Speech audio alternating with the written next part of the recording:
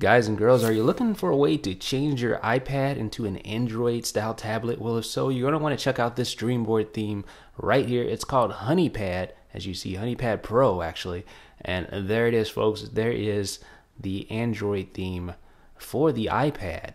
Now, of course, this is running on the DreamBoard framework, so you know, if you're familiar with DreamBoard, you kind of know what you get. But this one is extremely well done, extremely in depth, extremely deep. There's a lot of flexibility here, so I'm going to show you to do some things that you probably never seen on any theme on the iPad. So let me just show you all the different features. You have wallpapers, themes, and I'm going to go ahead and enable this HTC Flyer theme. Just hit apply there and watch how it dynamically changes right before your eyes. It's very easy, very slick, and very simple to use.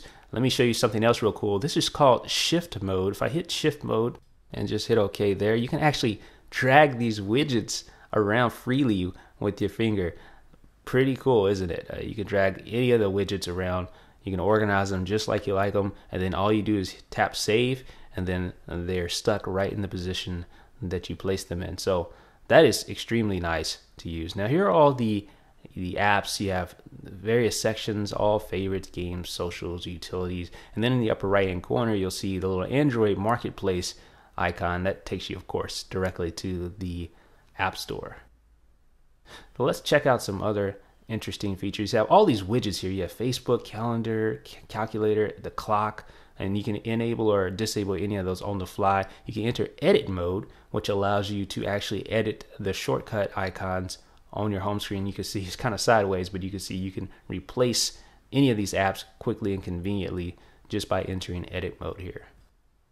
Now, it's no surprise that the wallpaper itself dynamically changes upon selecting it, just like this. You see the famed lion wallpaper. Speaking of dynamically changing, let's try this Asus Eee Pad theme here and check that out. There it is, folks. This is the Asus Eee Pad, and as you can see, it's very similar, but you get a different sort of layout, different sort of look and feel that matches that Asus tablet.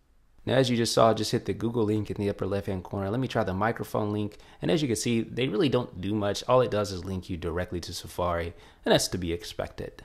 So let's mosey on back over to our DreamBoard application and switch back into normal mode. All you do is tap the normal icon set.